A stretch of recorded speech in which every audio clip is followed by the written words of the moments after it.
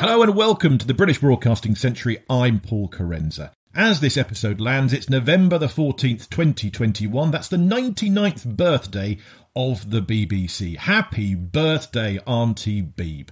So what better time than to bring you the stories so far of the British Broadcasting Century podcast. 36 or so episodes condensed into half an hour for you. Or 45 minutes. That's the problem with recording the intro first. Now, a version of this has previously played out on the History of England podcast, but firstly, they're not keeping it there forever, so we had to preserve it here too. And secondly, if you've heard that one already, I've added several new bits, some lovely choice audio morsels, and there are even one or two completely brand new bits of archive I wanted to bring you on the British Broadcasting Century. Hello, this is Paul Carenza calling. This is London Calling. Hello, this is Paul Carenza calling. The British Broadcasting Century podcast now embarks on a short series of specials between seasons 2 and 3 of the podcast. Yes, before we enter 1923 and experience the first full year of the BBC, let's go back and see the stories so far on this special, the Prehistory of the BBC. Can you hear anything? Distinctly, Mr. Marconi. There may be some jamming. They said, would you come? They want a girl's voice. It was a great adventure to broadcast, of course. One moment, please, while we move the piano. There may be some oscillation. Whee! So the BBC's just turned 99. When the BBC turns 100, exactly a year from now, you can join me at the Museum of Comedy, a fantastic venue right in the heart of London. I'll be putting on my one-man play, The First Broadcast, about Peter Eckersley and Arthur Burrows duelling for the very soul of British broadcasting before the BBC even begins. Google Museum of Comedy, The First Broadcast, to find information about booking tickets for that play. And indeed, if you have a venue somewhere around the country throughout 2022, I'm hoping to bring that play all over the land. So do get in touch if you'd like to book it in at your place. Current venues include Guildford, Surbiton, Leicester, and a few others I can't quite tell you about yet. But that's 2022. Let's go back in time 100 years then and see the story of British broadcasting. And it begins, of course, with Marconi. Listen to this, Kemp. Take the headphone. Marconi himself appearing on the BBC in 1936, playing himself in a reconstruction of when he first sent Morse code across the Atlantic in 1901. Can you hear anything? Yes, there it is. The letter S. Distinctly, Mr. Marconi. Hackett, come here and listen.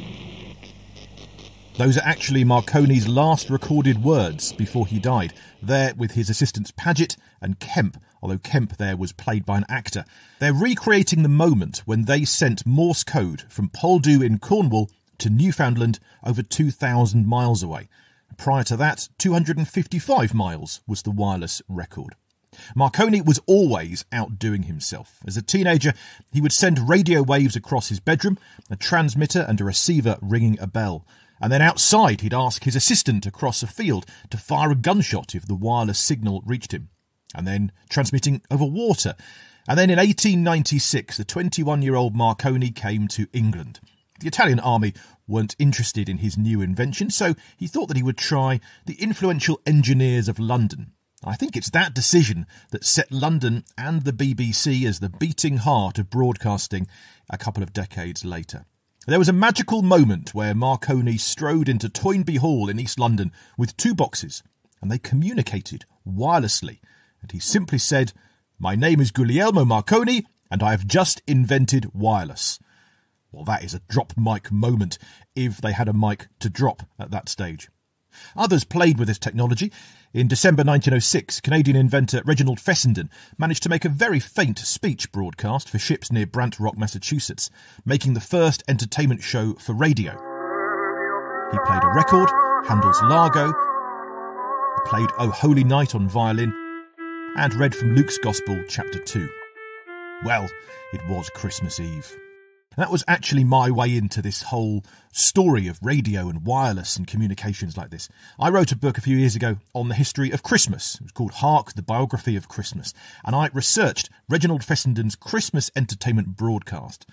And also the first BBC Christmas of 1922. And I read that then the Beeb had 35,000 listeners at that point, but only 4 employees. I had to know who these 4 employees were. And I love that this medium of podcasting owes so much to those early radio pioneers. Now, I'm no engineer. For me, it's all about the characters. Marconi, yes, he was one of those characters. And through the 1910s, business was booming for Marconi and indeed the Marconi Company. He still saw radio, though, as a two-way thing. We radio for help. Marconi took the credit for radio's use in catching criminals like Dr. Crippen, who'd escaped on a ship across the ocean, and saving lives on board Titanic. Soon every major vessel carried radios and a Marconi operator, for a fee, of course. SOS are broadcasting services, we could say. Professor Gabriel Balby of USI in Switzerland, where he's Associate Professor of Media Studies. So there is, from one point, one boat which is in danger to the other boats close to this one. But at the end of the day, Marconi had always the same problem: how to make people pay for this service. And if this service is free and can be picked up by everybody, this is not a service interesting to him. But SOS could be considered a form of early broadcasting. He made his money in sending messages the world over between two people. The broadcast aspect was an accident. It was a pitfall of radio being too leaky, really. So the first listeners were actually called listeners in. The messages were not intended for them. So it was at a more amateur level, the radio hams who would be experimenting with broadcasting. And it was really them who demanded some sense of broadcasting, even though there wasn't a word for it at that point. Britain's first DJ, technically, was a woman called Gertrude Donisthorpe in World War I. Her husband, Horace, was the eager experimenter of the couple. He was an army wireless trainer by day. At night, the couple would cycle to a field near Worcester. He would set up on one side, she would be on the other, and she would play records and recite rhymes just for her audience of one, her husband, to see if it had worked. She'd cycle across the field to see if it had, often finding that he had cycled off to tell her via a different route. And as their wireless experiments progressed there in the middle of the Great War, they started transmitting limited wireless concerts for some local troops. And they were popular. Radio amateurs enjoyed what they heard when they could hear it. There was demand for wireless entertainment, just not much supply. But the engineers, like those at the Marconi Company, were continually strengthening and improving the technology. Marconi's right-hand man, Captain H.J. Round, for example. I was fortunate enough to get taken on as a junior engineer with the Marconi Company. I was strongly advised against this step on my part by my college professors. And among scientists generally at that time, there were many attempts at debunking Marconi's efforts. Actually, the scientists missed the boat. And my voyage on that boat during the following 35 years was like one wonderful dream, with hardly a moment without some new phenomena or some new success to thrill one. That's a rare clip of Captain Round himself, one of the great geniuses of wireless technology, who eventually gave us radar and sonar, as well as giving a helping hand to radio itself. A bit of a Churchill lookalike, round face, cigars and no nonsense. And he was a complete genius. He was designing radios, but especially focusing on installing radios in aircraft. That, of course, helped in World War I and in civil aviation when it started soon after. Captain Round is a name we will come back to. After the war, 1919, just months before the birth of broadcasting, the Marconi Company still had no real interest at all in radio as an art form or entertainment or anything other than point-to-point messaging that they would be paid for. Apart from one person in the Marconi Company, their head of publicity, Arthur Burrows. Nobody could tell to what extent broadcasting would catch on, nor indeed whether it would take on at all. There was no precedent, no store of experience to be tapped. There was a man, Arthur Burrows, that worked for the Marconi Company starting from the beginning of the 1910s. He had a kind of different vision, different culture, we could also say, because he came from a newspaper culture. So this man wrote one memorandum to the Marconi Company telling the management, look, why don't we do something that today we could call radio? In 1918, Burrows wrote these words. There appears to be no serious reason why, before we are many years older, politicians speaking, say, in Parliament, should not be heard simultaneously by wireless in the reporting room of every newspaper office in the United Kingdom. The same idea might be extended to make possible the correct reproduction in all private residences of Albert Hall or Queen's Hall concerts. There would be no technical difficulty in the way of an enterprising advertisement agency arranging for the interval in the musical programme to be filled with audible advertisements on behalf of somebody's soap or tomato ketchup.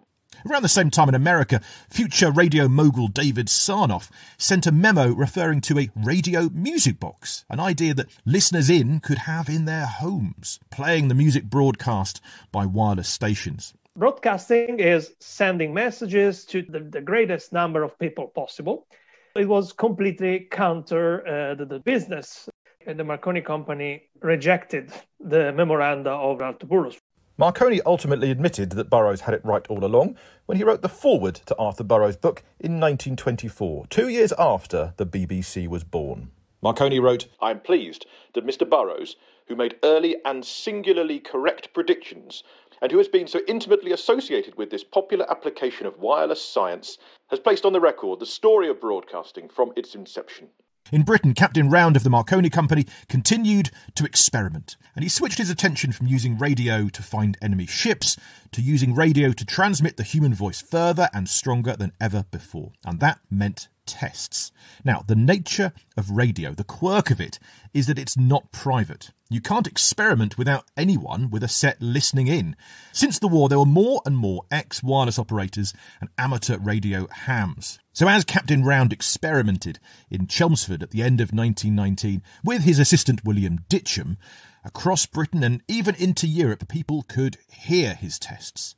William Ditcham had to read out something into his microphone. It was just the candlestick part of an old telephone. So Ditcham would begin, "MZX calling, MZX calling. This is the Marconi valve transmitter in Chelmsford, England, testing on a wavelength of 2,750 metres. How are our signals coming in today? Can you hear us clearly? I will now recite to you my usual collection of British railway stations for test purposes. The Great Northern Railway starts at King's Cross, London. The Midland Railway starts from St Pancras. The Great Western Railway starts from..." Yeah, so railway timetables. They were a massive hit. Word spread. Literally. Letters to newspapers said how much these radio amateurs were enjoying Mr. Ditcham and Round's wireless experiments, but the content could do with being a little bit more exciting. How about if he read a newspaper? And so in January 1920, William Ditcham became our first broadcast newsreader, literally reading the news from a paper he bought that morning. Well, he would sit on it for a day and read yesterday's paper, because the press might have a problem with their copyrighted news being given away for free. And thus begins the rocky relationship between broadcasters and the press. It is worth keeping journalists on your side. In January 1920, there were 2 weeks of Ditcham's News Service. That's Britain's first programme title, really. And that gains over 200 reports from listeners in, as far as Spain, Portugal and Norway, up to 1,500 miles away. And so the transmitter is replaced, because these are, of course, experiments about strength. From 6 kilowatts to 15 kilowatts, now they can go further, stronger, clearer. Mr. Ditcham ups his game as well. He throws in a gramophone record or two just to see how music comes across. He starts doing 15 minutes of news and then 15 minutes of music, a half hour in total. That seems like a good length for a programme. Really, it was just what the licence allowed. But it has clearly stuck, at least until Netflix and the like mean that programme length is no longer necessarily half an hour. It's become a little bit more variable a century later. Then in February 1920, live music appears. Just a few fellow staff of Ditcham and Rounds at the Marconi Works in Chelmsford. It includes Mr. White on piano, Mr. Beaton on oboe, Mr. Higby on woodwind. At Marconi HQ in London, Arthur Burrows, that publicity director who wrote of possible wireless concerts and ketchup sponsors, he gets behind this in a big way. He heads to Chelmsford, he supports Ditcham and Round and even joins the band. And you know who else joins the band? Well, from the neighbouring works building, Hoffman's Ball Bearings, there's a singer, Miss Winifred Sayer. They said, "Would you come? They want a girl's voice." And so I said, "Yes, if you like." So I went, and I didn't know anything about it at all. It wasn't, just going for the fun of the thing. It was deadly serious. Oh yes, it was deadly serious. As she's not a Marconi employee, she must be paid. So she becomes radio's first professional entertainer. We got 10 shillings each night. And I thought that was marvellous. I thought, to tell you the truth, I thought it was an easy 10 shillings. Previous broadcasts had been a little luck of the draw, but this one, well, it would be nice to tell people that it's going to happen rather than have them happen upon it if they are listening. So Captain Round sends out the first listings, the pre-radio times, the times you can hear radio, in this case hearing Winifred Sayer and the band. 11 a.m. and 8 p.m, February 23rd until March 6th, 1920. And that memo goes out to all the Marconi land stations and ships at sea.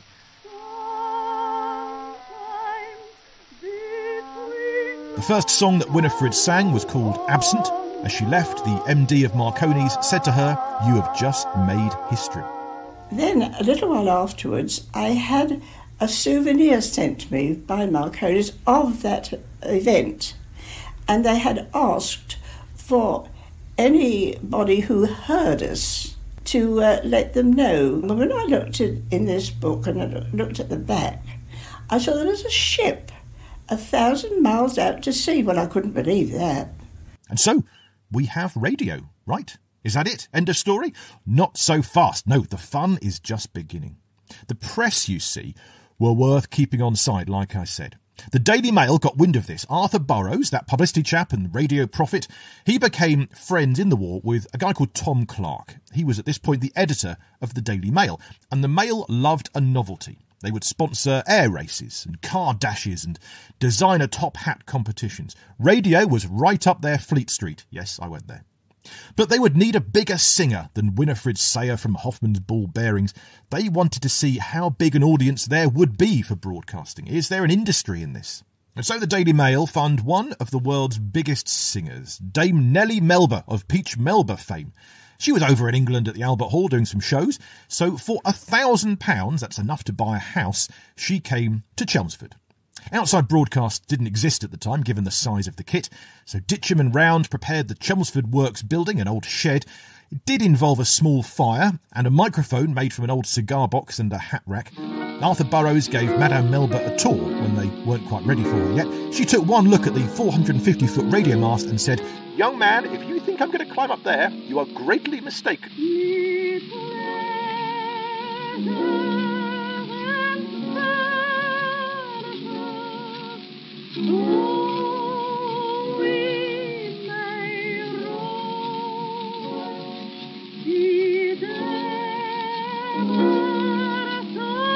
She broadcasts on June the 15th, 1920, and it's a huge hit, despite a shutdown just before she finished her last song. The third song, an intermediate valve busts on the panel. So Captain Round has to make her do it again without telling her of the shutdown problem. He just simply asks her for an encore. Madam Melba, the world is calling for more. She says, are they?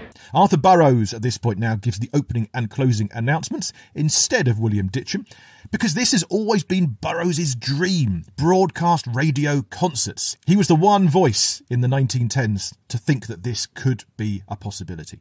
So what next? Well, it spanned Britain, it reached Madrid, parts of the Middle East could hear Melba, but it's too successful. The Air Ministry found that planes couldn't land during the concert. It was dominating the airwaves. And so despite a few extra professional concerts from Chelmsford that summer, opera stars like Lauritz Melchior and Dame Clara Butt, the government step in and they shut all radio experiments down. Radio silence. For Arthur Burrows, the dream is surely over. That's it for broadcasting. He finds himself at sea, literally that summer, demonstrating radio to the press on the way to an international press event. But without government backing, journalists now see that radio might be a means to communicate newsroom to newsroom, nothing more. Ditcham's news and Melba's music seem to be all that broadcasting ever amounted to.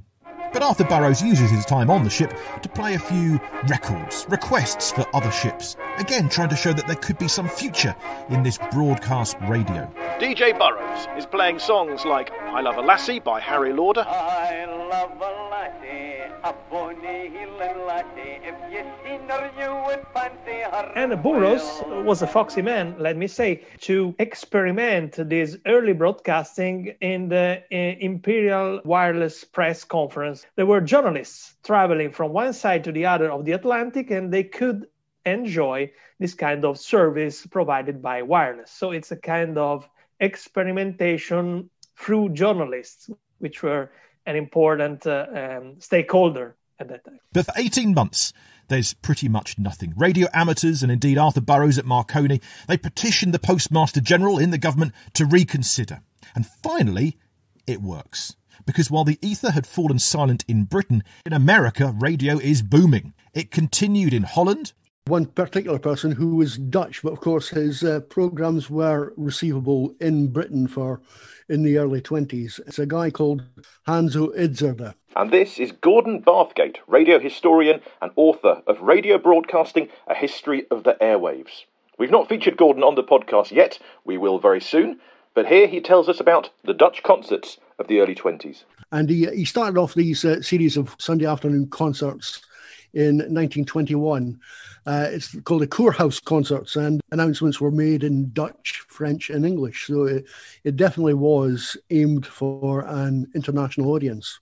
And the English Wireless magazine collected money from fans in the UK, and Idzerda received letters of support, special requests, and even some cake from his fans.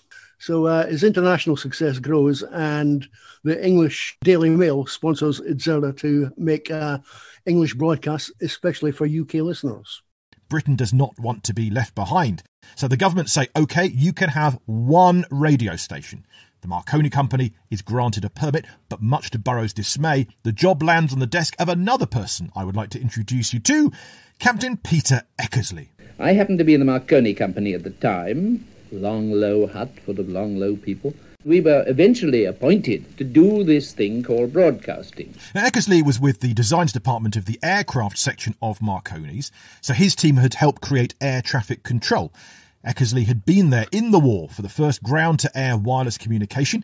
Now in their spare time, his team, in a muddy field in the village of Writtle in Essex, not far from Chelmsford, they would have to fit in this broadcasting malarkey in their spare time for an extra £1 a show. Not a lot.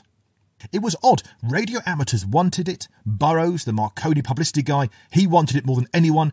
Eckersley and his team really couldn't give two hoots about it. In fact, they celebrated when the government had banned radio 18 months earlier, as finally the airwaves were clear for them and their serious work, instead of constant blinking opera from Chelmsford. But it's Eckersley's job to start Britain's first regular radio station. This is 2 Emma Talk, Rittle testing. This is 2 Emma Talk, Rittle testing. Hello, CQ. Hello. From February the 14th, 1920, for the first few weeks, it sounds pretty normal. They play gramophone records, chosen by Arthur Burrows at head office. Burrows has arranged a sponsorship deal, not with Ketchup, but with a gramophone company. They provide a player as long as the gramophone company is mentioned on air. But Peter Eckersley's team of boffins, they break that gramophone player. There was a live singer.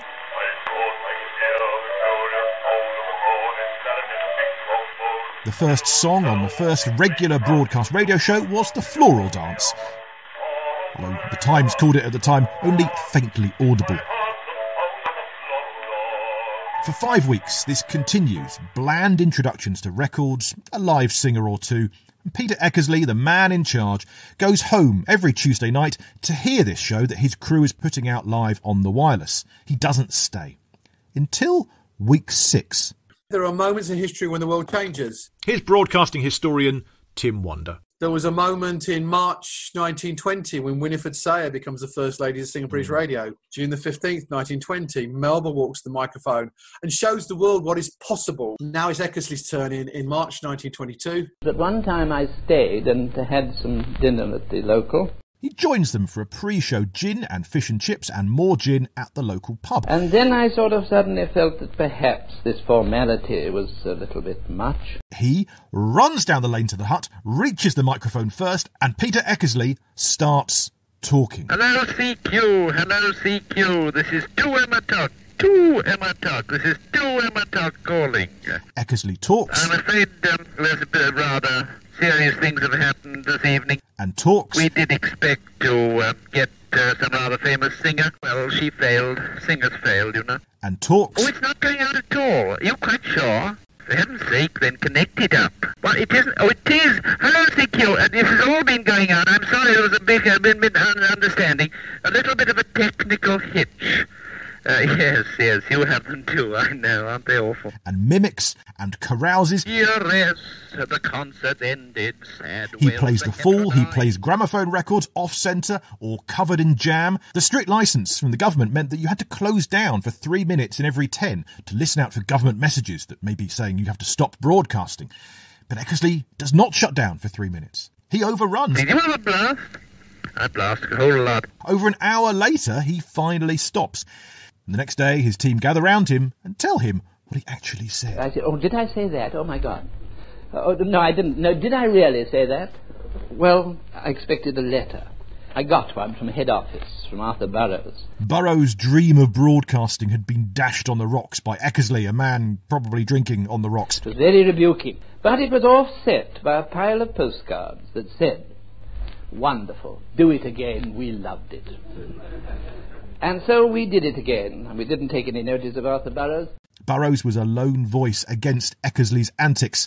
And so the following Tuesday and every Tuesday in 1922, Peter Eckersley seized the mic again and again. Eckersley, whatever he could think of, he put on the radio. There may be some jamming. There may be some oscillation. Whew! But hang on, CQ. The Night of Grand Opera has become famous. Eckersley couldn't sing, and he certainly couldn't play the piano. But he told his audience they were going to receive opera live from Rome, which was technically impossible in 1922. He brought outrageous comedy, the pre-Goon Goon Show, 30 years ahead of its time. Eckersley is an amazing character. He always wore odd socks, sometimes odd shoes. He used to ride a motorbike and sidecar on 2 wheels because the sidecar tyre was always flat. He had a toothbrush, clean his teeth, brush his eyebrows, comb his hair, brush his suit, clean his shoes, brush his trousers and put it in his pocket for tomorrow. Demand for radio sets boomed. Parliament would even close their sessions early to hear him. He was our first radio star. He helped spawn an entire industry. In London, Arthur Burrows is still fuming at Marconi House, but demand for radio has never been greater. So he applies for a second licence, for a London station. Let's do this radio thing properly. 2LO in London is granted that licence. And Burrows isn't taking any chances. He will be the primary broadcaster. 2LO Marconi House, London, calling. Poetry readings, sport commentary. In fact, there's an opening night boxing match, although unfortunately it's a knockout in under a minute. And the first royal broadcaster talked to Boy Scouts by the Prince of Wales. Peter Eckersley. Sport and royalty. Obviously the essential foundations for any British broadcasting service. Mind you, Auntie BBC had not even yet been born. Later in the summer, there are garden party concerts. As Burrows is a publicity and demonstration man, many of these broadcast concerts are for private institutions and charity events, a chance to show what broadcasting can do. We were anxious to know whether the government would permit firms like ours to exploit broadcasting here as in America, where scores of commercial stations had popped up like mushrooms. Other wireless manufacturers, other than Marconi's, also expressed an interest. They asked the Postmaster General for a licence to broadcast as well. What was the motive of these firms? They wanted to sell wireless sets to the general public. Obviously some regular and reasonably entertaining programmes to hear were a necessary carrot. So already we pass from the amateur experimenter to the notion of radio as entertainment. But there was, you see, nothing high-minded about it. It was a business proposition. Metropolitan Vicars in Manchester, for example, they want in, so the Postmaster General says, fine. Kenneth Wright is the engineer at Metrovic who gets the job of launching in Manchester. In those days, we didn't know there was going to be a unified BBC, and we, in the north, felt ourselves in competition with Marconi in the south, and we were hoping, of course, we could put a kink in our wave or something to give us an advantage. Kenneth Wright continues at the Manchester station. Peter Eckersley continues in Writtle in Essex. Arthur Burrows continues at the second Marconi station at London 2LO. But throughout this summer of 1922, Eckersley was mocking Burrows. In fact, people write to Burrows saying how much they enjoy his broadcasts on 2LO London, but could he stop broadcasting every Tuesday evening for the half hour that Eckersley's on? Because listeners want to hear Eckersley lampoon Burrows. For instance, Arthur Burrows would play the Westminster Chimes in the studio on a set of tubular bells. This is 18 months before Big Ben's chimes would be heard on the BBC. So Peter Eckersley outdoes Burrows by finding all of the pots, pans, bottles and scrap metal he can, and he bashes it all with sticks. Messy chaos lampooning Burrows. He loved it. Here's another, retold by Eckersley and Burrows themselves, some 20 years apart. You see, both of their broadcasts would often close with a poem, and Arthur Burrows had a particular favourite. Burrows, dear Arthur Burrows, the late Arthur Burrows, great man, nice, charming person.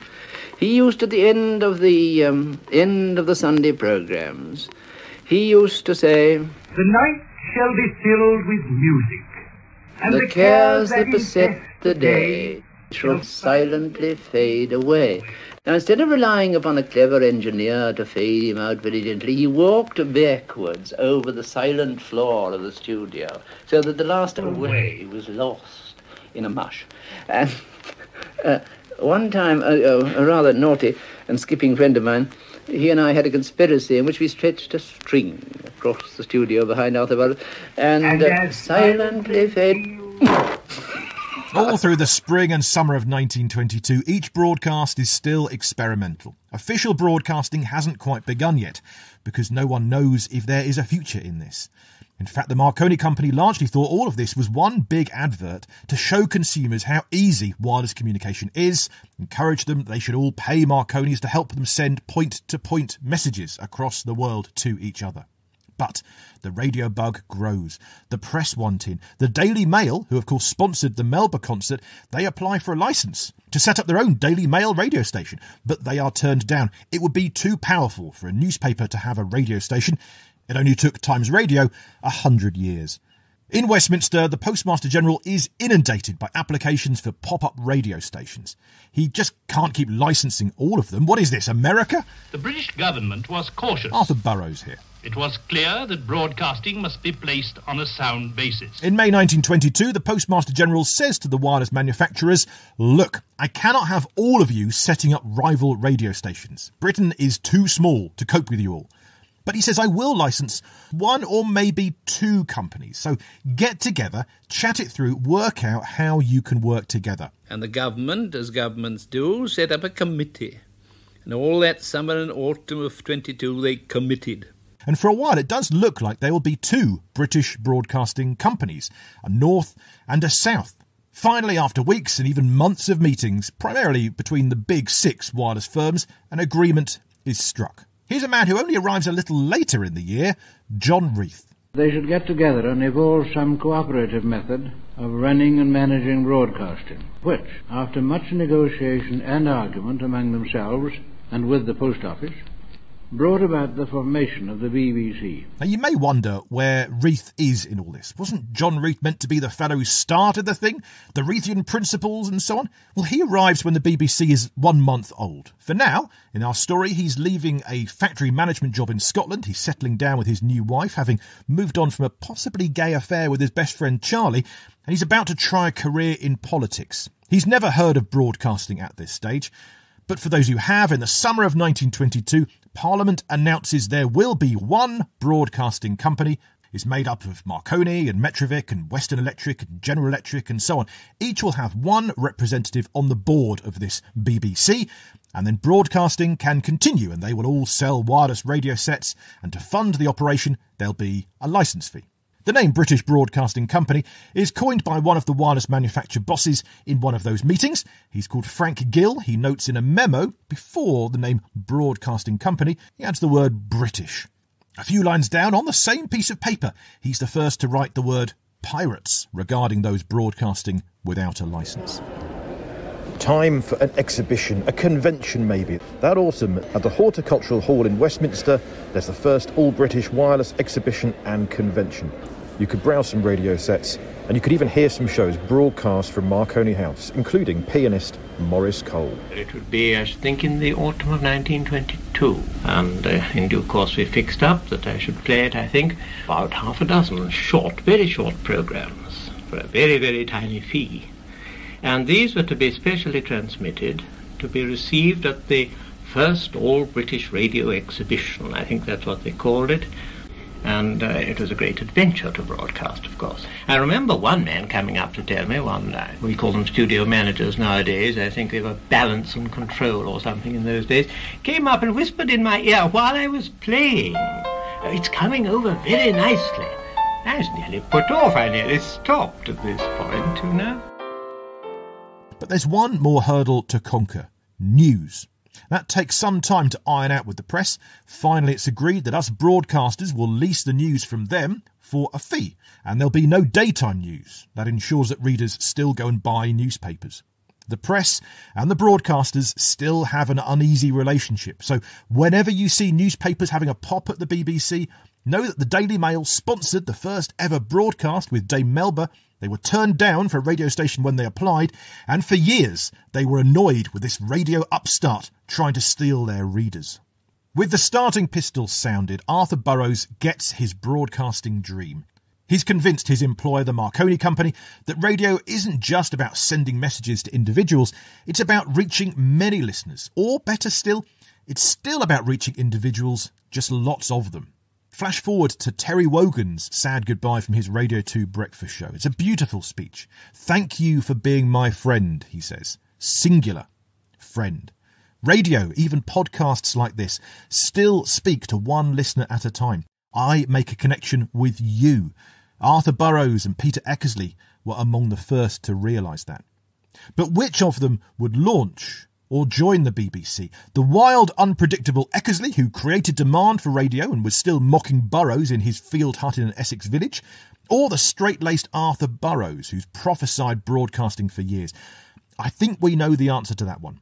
Playing it safe, the Marconi Company kept 2LO as part of this new British Broadcasting Company, as well as 2ZY in Manchester under Metrovic, a new station in Birmingham called 5IT run by Western Electric. Marconi's would also build new stations around the country, in Newcastle, Cardiff, Glasgow and more, growing in reach and ambition, filling the land with radio. But it starts in London on November the 14th, 1922, with a souped-up transmitter to reach even further, rebuilt by good old Captain Round. Remember him? The Marconi whiz who helped start it all. Arthur Burrows is before the mic, achieving his ambition to see broadcasting come to fruition. There are no recordings of that first broadcast, but we recreated it.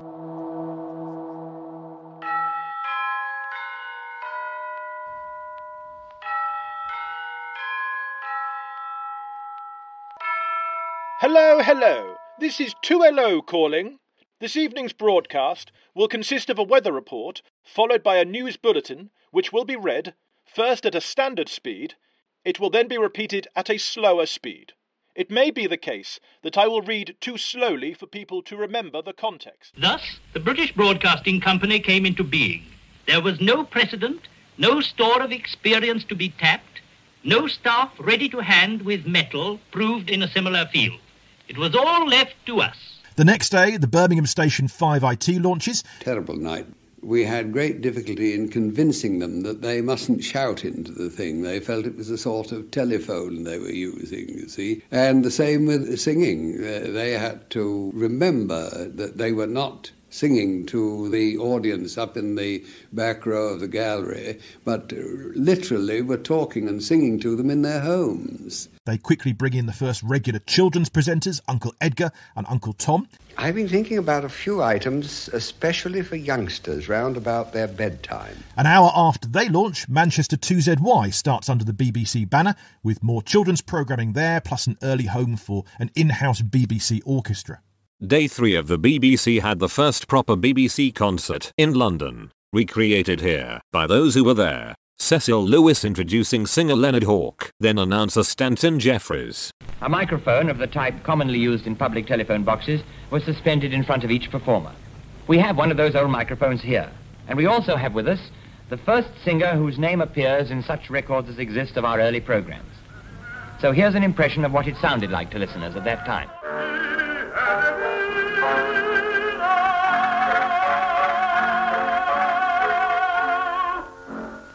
2LO calling, 2LO calling. That was Drake Goes West, sung by Mr. Leonard Hawke, baritone. One moment, please, while we move the piano. We had a habit of holding up the programs to move pianos and microphones about. When the jobs go out for this new BBC, bizarrely after it's actually launched, There are just 4 employees hired before the end of the year. Burrows is first. He's a shoo-in for Director of Programmes. John Reith applies for general managership, having tried a bit of politics, but he's been pointed towards the BBC advert by his MP boss. On arriving, one of the first things that Reith says is, "So what is broadcasting?" He really doesn't have a clue at this point. But of course in time he will navigate the company through choppy waters. There's the first BBC Christmas. It is my privilege, by the aid of the wizardry of Mr. Marconi in this wonderful house, to speak, as I understand, to many thousands of people. Surely no man has ever proclaimed the gospel from such an extraordinary pulpit as I am now occupying. And New Year. To be the last in the year 1922 to speak to you is a responsibility before which the most confident might quake. As for Peter Eckersley, he continues at 2MT in Writtle every Tuesday evening in January 1923. That's the only non-BBC station to share the airwaves with the Beeb until commercial, pirate or, well, is Radio Luxembourg, but that's for a future episode. But Eckersley too is ultimately convinced to join the good ship BBC in the end.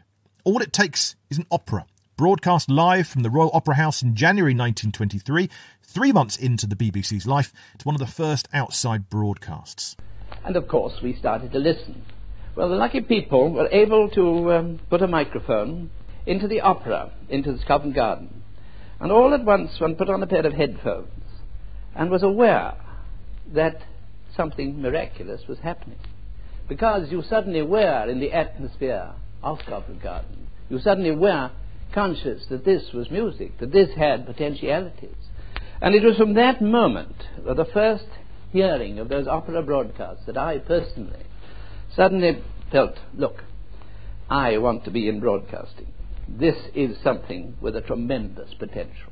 John Reith convinces Peter Eckersley to stop his frivolous Tuesday show in Essex. Its time has come. Captain Eckersley came to get my view as to what he ought to do with Writtle. When I said I thought he ought to close it down, he said it was the first time anybody had made any categoric suggestion, and he was very grateful.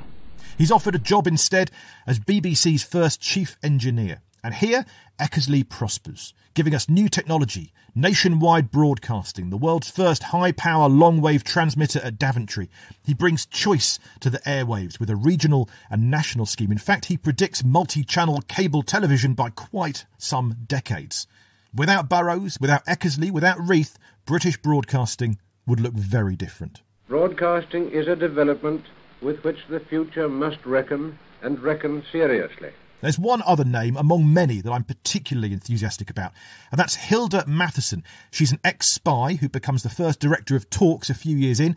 She reinvents talk radio, gives us the basis for Radio 4 and speech radio, and indeed podcasting, you could argue, as we know it. She's a fascinating character, part of a love triangle with the poet Vita Sackville-West and Virginia Woolf. She's the only BBC employee allowed to bring a dog to work. And so much more. We will get to her as we unpack those first few years on the British Broadcasting Century podcast, including the pips, the proms, the radio times, everything else that you know and love or tolerate or loathe about British broadcasting today. That pioneer adventure was born in laughter, was nurtured in laughter, and died in laughter.